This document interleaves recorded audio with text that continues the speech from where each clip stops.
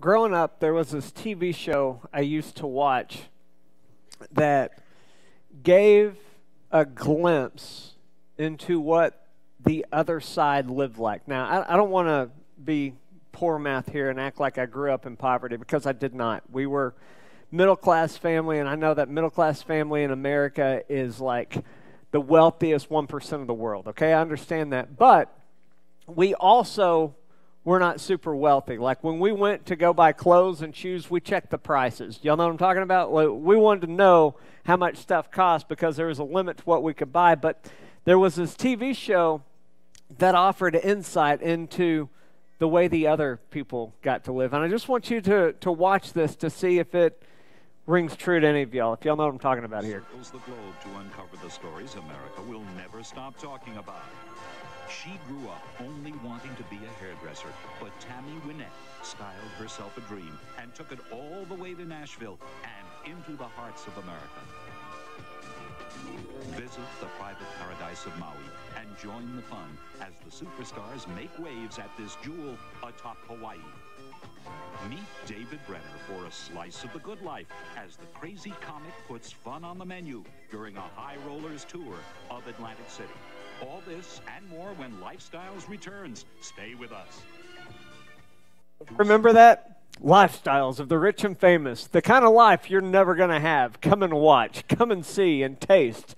For you're never really going to get to experience it. Yeah, I remember this show. Like, I remember watching the yachts and the private jets and those vacations they talked about where you can kind of see a glimpse of it, but no, you never get to go there for real. Like, I remember what it was like, and I just want you to understand, I don't have any problem with any of that. Like, if you have money and you want to go do those, that's fine. Don't go in like crazy debt. Don't let your desires get a hold of you and take your passions from God into things of this world. But I have no problem with it. And if you do live that kind of life and you want to invite me to tackle, I'm fine with that. I'm fine with that. I don't mind at all. But whenever we talk about being rich, that's where our mind goes. We go to possessions. We go to trips, we go to things, we think of the cars that we don't have, the houses we don't live in, and the clothes that we can't afford to wear. I was reading this article where somebody spent $750 on a torn pair of jeans that looked like they got them out of the dumpster. Like, it's just money that gets spent that I don't understand. And as we enter into these series, I want you to understand what this is not.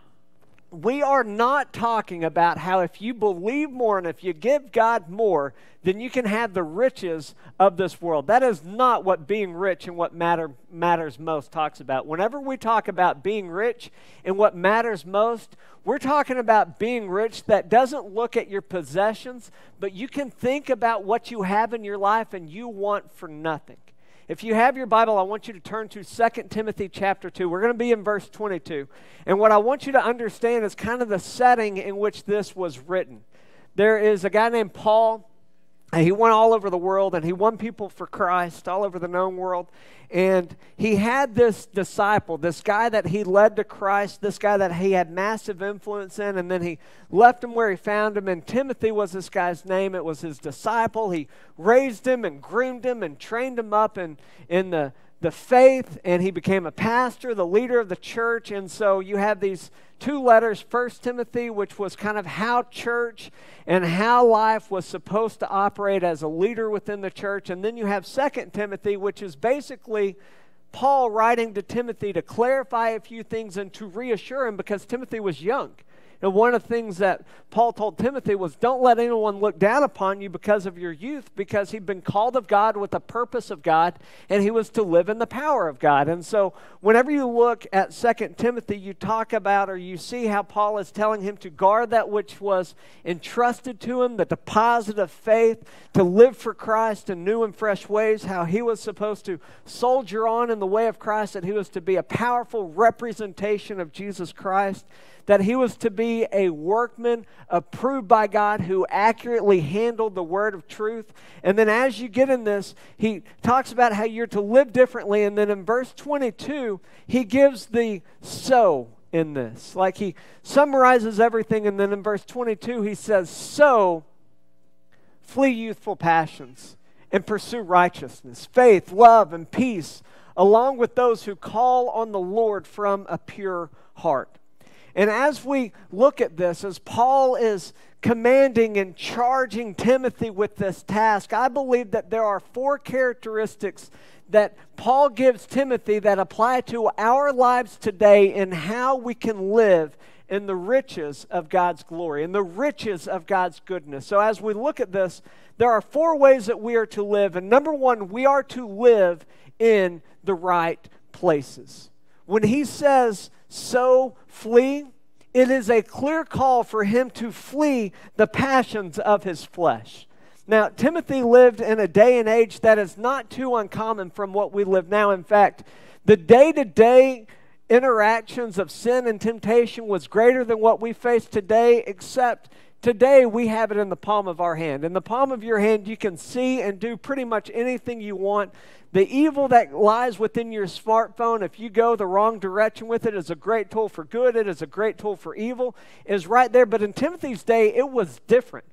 Timothy lived, whenever we talk about a pagan world, Timothy lived in a pagan world to where pagan practices were the daily norm.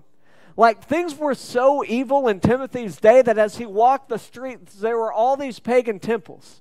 There were these pagan prostitutes, male and female prostitutes, that would walk the streets. And basically on the bottom of their sandals as they walked, it was this clear indication that if they would follow them, that they could go straight, kind of inconspicuously, into a pagan temple for prostitution to take place.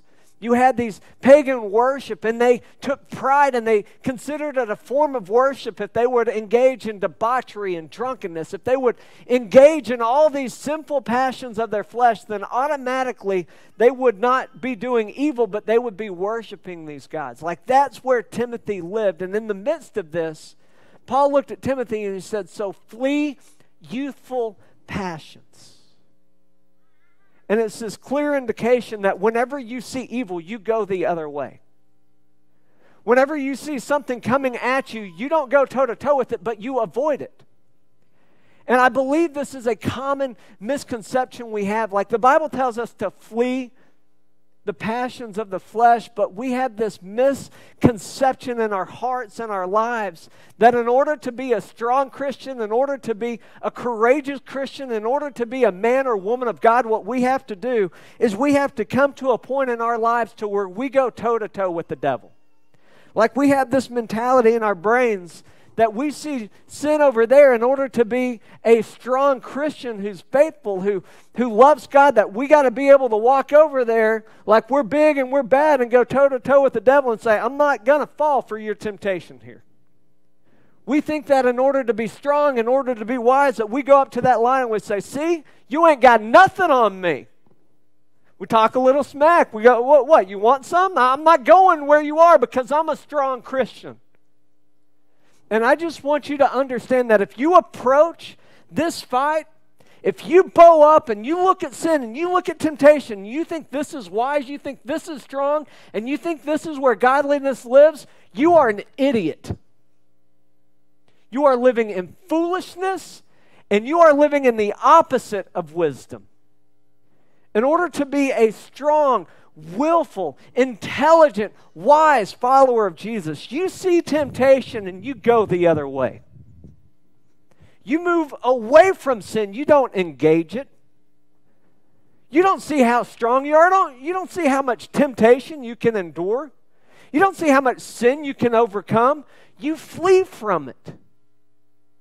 You flee from it and you pursue the righteousness of Christ. That is where strength is. That is where wisdom is. And what Paul is saying is, Timothy, if you want to be a man of God, if you want to live in the riches of God's goodness, you stay away from those things and you pursue after the righteousness of Christ. A lot of times, we find ourselves in places where we need not be. Look, I know that there's like some drinking going on here, and I know that some people are doing some bad things, but it's not like I'm going to engage in it. You ever know anybody like that? People who tell you where they are, but they make excuses for it at the moment that they're describing the place where they find themselves. Where'd you go out? I just went out with the guys. Oh.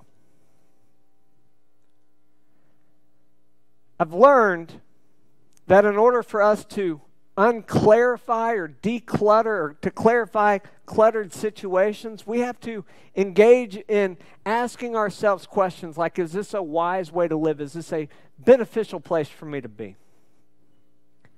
I've talked to mostly men about the struggles and temptations of certain restaurants and places and situations that they find themselves in. And I just have a question that you need to ask yourself whenever you're asking, am I living in the right place? This is where it lies with me. How would I feel if my daughter worked where I decided to eat? How would I feel if my baby girl, my daughter, was where I was going?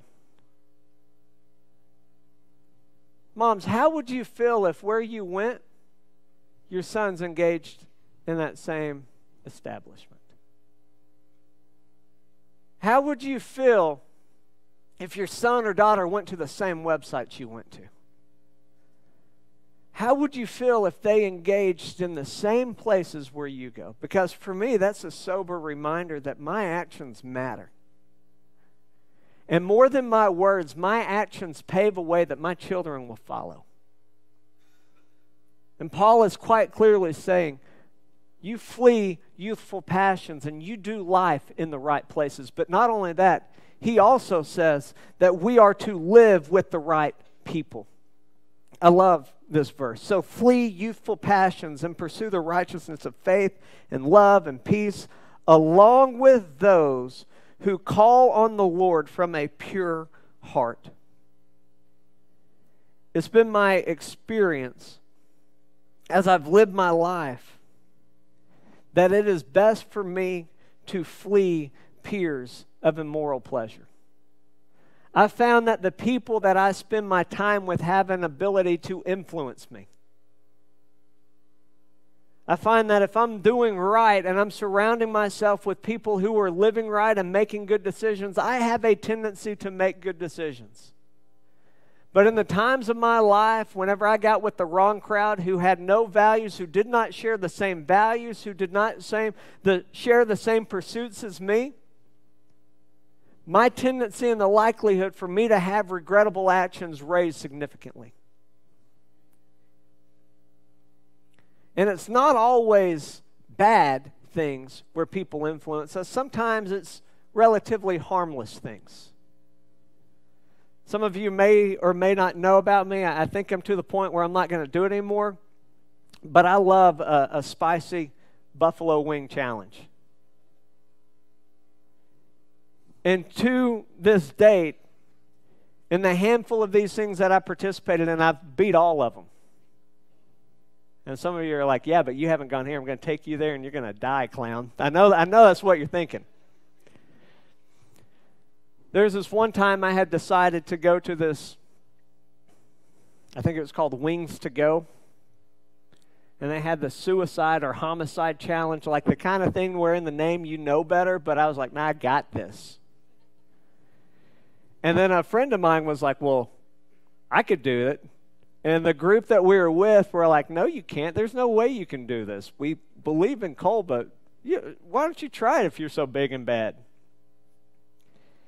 And I went and I did it and I finished it. 30 wings in like 15 minutes. It was ridiculous. And I just want you to understand something whenever you're doing these wing challenge. There's a point to where the pain of the spice on your face isn't worse. Like the pain of trying to eat 30 of those things becomes worse than the spice. It's terrible. But my friend watched, and because I did it, he decided that he could do it. And my group of friends decided that they were going to goat him into this, that they were going to talk him into it.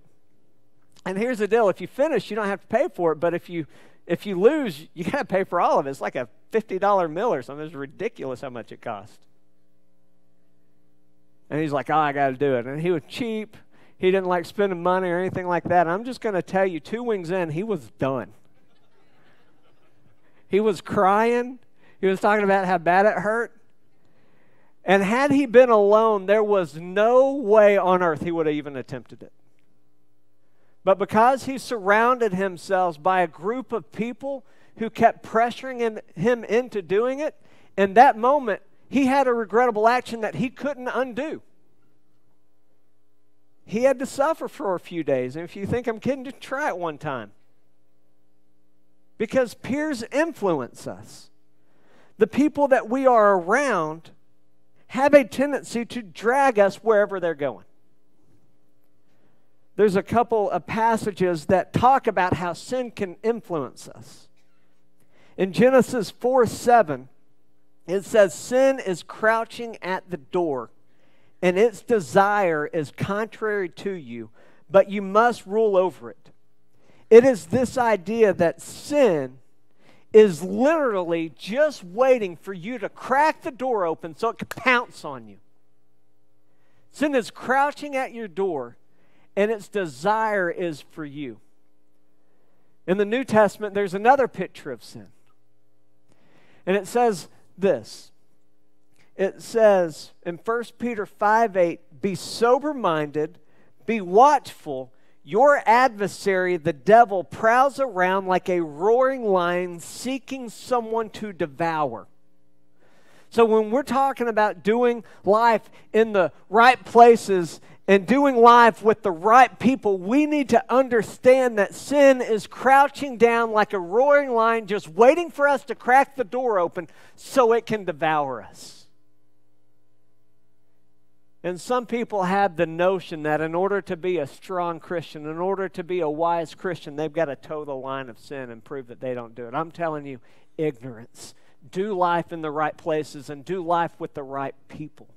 Because as you do, what you experience is the fullness of the riches of God's glory. I would encourage you to live your life among godly friends. If you're like, well, I don't have very many of those. There is a reason we have connect groups in this church. Our connect group, some of you might know it as Sunday school. We call it connect groups because we want the people in our church to connect with other people in the same age or life stage. We feel like that is the heartbeat of our church. If you're not connected, we want you to get connected because it is in your connect group that you share life with others. You build relationships. It's the whole point, it's the whole reason of why we have home groups. We have home groups tonight based out of our connect groups because we want people to build relationships outside of the walls of this church. That way when you're living and whenever you're struggling, whenever there's good times or bad times, you have somebody else to share your life with you because I promise you there will be a time when you need someone to pull you in God's direction. Because the world and the enemy will pull you away from God all the time, so you've got to have godly friends who pull you in God's direction. And I'm not saying it's bad to have friends that are not Christians, but I will tell you this, you don't have to live and immerse yourself in their culture and their way of living. You have a home base, a connection point to where you are influenced by godly people so you can be an influencer for God Himself as a representative of Jesus Christ, our great God and Savior. We want you to live your life on mission. We want you to go on mission. This summer we have a family mission trip. June 9th and 10th, it's $50 per family. Somebody said, Cole, how do I pay for that? Well, you write a check, you put it in the envelope, and you place it in there. And we're going to lose money on every family that goes, but we're going to make an investment on you to live your life as an influencer for Jesus Christ. You can build these relationships on mission for the glory of God. The whole reason we do this family thing is because we want you to understand that Jesus calls you to be a difference maker, and if you are immersed in a culture and a setting with people who are not of God, you will never be a difference maker. It's different to live on mission and to reach the lost than it is to engage in their lifestyle and their way of being. So we want you to live your life with the right people. But not only that, as we look at this text, as we look at our passage, so flee youthful passions and pursue righteousness, faith, love, and peace, along with those who call on the name of the Lord from a pure heart. We want you to live with the right purity in mind. I love this idea of purity. In the Old Testament, it was a basic sense of being clean. It went along with the ritualistic way of living, that you did a certain thing so you could be accepted. But in the New Testament, it was changed. Because in order to be pure, according to the New Covenant, it's not so much about who you did, it's more about who you were in Christ, that you become set apart. See, a lot of times people think in order to be accepted by God, I've got to exit my way of living. I've got to exit the way of the world. But I'm telling you that Jesus receives you just the way you are. He transforms your life. And because of the transformation that takes place by the power of gospel, it is that power that is alive within you, the power of Jesus Christ living in your heart, that transforms everything about you. And whenever you think about this, we must pursue the principles of Christ, the way that we're called to live, pursuing righteousness, faith, love, and peace in a Christian body. Whenever we look at the 2 Chronicles 12:14 says, "And he did evil, for he did not set his heart to seek the Lord." I'm of the opinion that all of us will pursue after something. The passions of our flesh will point us into the direction of worldliness. The passions of our flesh will look for us to fill things up with the riches of this world. They're seemingly unattainable. And the more we have, the more we crave. But Jesus tells us in His Word that we are to seek after the Lord, and He will be found. So what I would challenge you with as we talk about living in right purity is to live armed with the Word of God.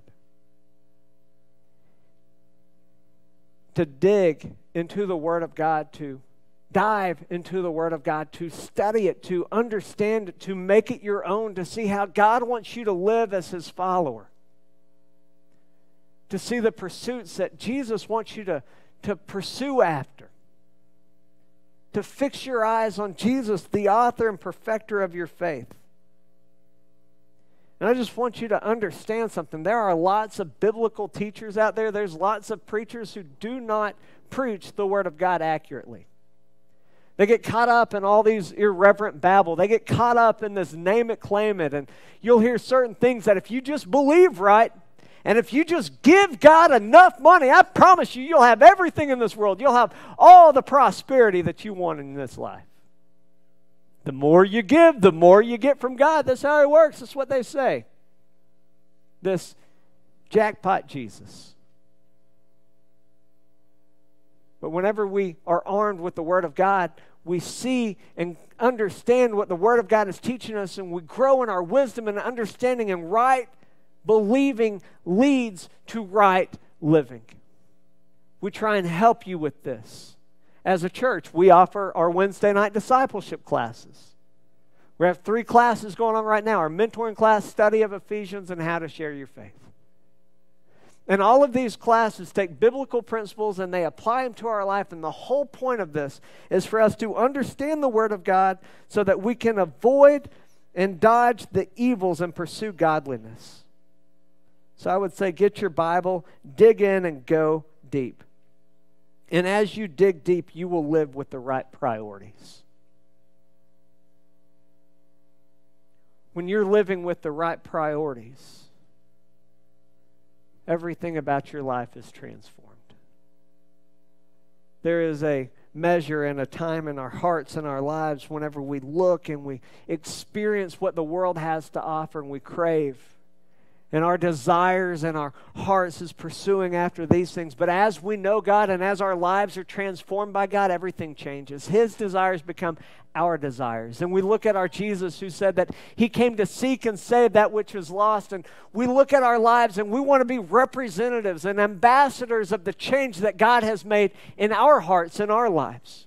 We want to share that which makes us different. We want to tell people about the greatest thing that we've ever experienced. Not our car, not our house, not our job, not our power, not our position, but the position of being saved and transformed by the power of the gospel. There is this idea that instead of pursuing the passions of this world and the passions of our flesh, we pursue the passions of Christ. And we get to a point to where instead of seeing what other people can do for us, we see what we can do for them, and our entire worlds are transformed. Whenever I think about living with the right priorities, we look in our lives align with the Word of God, and we become Jesus' representatives. The desires of God become the desires of us. The way Jesus lives transforms the way we live. And we live truly aware of the riches of God's goodness. You know, there seems to be this tragedy among us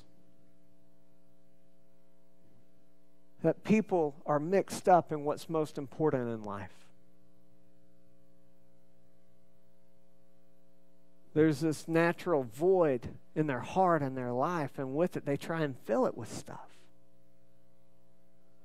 That's why you've got so many men and women just trying to find that one perfect soulmate so they can fill that void in their heart and their life. And they go from person to person to person, just hoping that they can realize that emptiness they feel in their heart and their life. That's why you got so many people in this world with the jobs that are good jobs, decent jobs that provide for their needs, but it's never enough because they can't get that thing in their life that's missing fixed. These people who have that dream car that they've always wanted for, and as soon as they drive that car off the lot, it just doesn't seem to satisfy them the way they thought it would. They move into that house. And when they put their head on their pillow, they are confused because the house they always wanted doesn't seem to create peace and satisfaction in their heart and their life the way they thought it would. See, the things of this world, the passions of our flesh are empty. And that void that you have in your heart and that void you have in your life is real. And if you keep trying to fill something up with nothing, you just remain hungry for truth.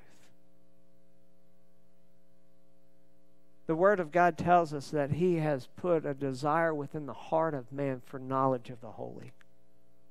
That we were created for a relationship with God.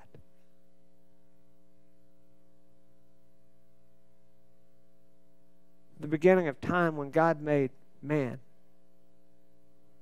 and we had this perfect relationship with God, there was harmony, there was significance, there was meaning. But the Scripture tells us that man, in their desire to be like God, created rebellion against God, and they ate from the tree of knowledge and evil. They ate that fruit, and that created a void, a separation. And ever since then, you see how people are trying to fill that void and fix that void. More times than not, it's all about the riches of this world. The Word of God tells us that while we were dead in our sin, and that was the result of eating the fruit of that tree, death, spiritual death, separation from God, that while we were dead in our transgressions, that Christ died for us. That even though the wages of sin was death, the gift of God was eternal life in Christ Jesus our Lord. And it gives us this picture of redemption. Because Jesus, He who knew no sin, became sin so that we could have righteousness with God. And if you can somehow relate to hoping that this position would fulfill you, or hoping that that possession would fulfill you, and you still feel empty, can I tell you? How you feel that need and how you feel that void is not with things of this world, it is with the person of Jesus Christ who died on the cross for your sins. And you can seek and you can pursue after things of this world, but you will never fill that void with anything other than the person of Jesus Christ. And if there's never been a time in your life to where you put your faith and your trust in Jesus Christ, You need to understand the void, that hole in your heart, that hole in your soul that you feel will only be filled with Jesus. And as you look at what this world has to offer, you can pursue those, or you can live in the riches of Christ Jesus. And the way that you receive it is by grace through faith in Jesus Christ. And as you think about the power and the will and the Word of God in your life, I know that there are some people in here, you look at your life and you know that you have been in places you should not be, with people you should not spend time with.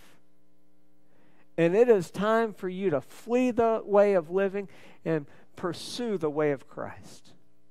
Pursue the righteousness and the glory of Jesus Christ.